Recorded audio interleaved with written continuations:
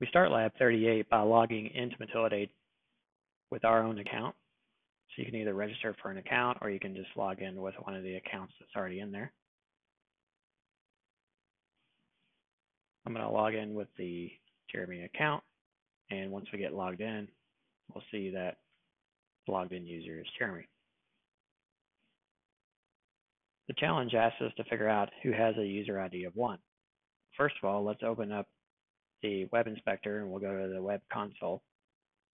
And let's see what the value of the cookie is right now.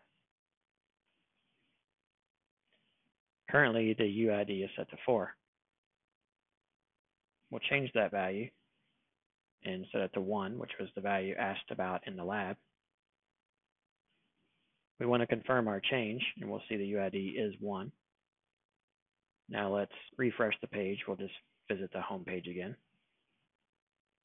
Go over here and look at the login user and see that UID number 1 is admin due to the authorization cookie vulnerability.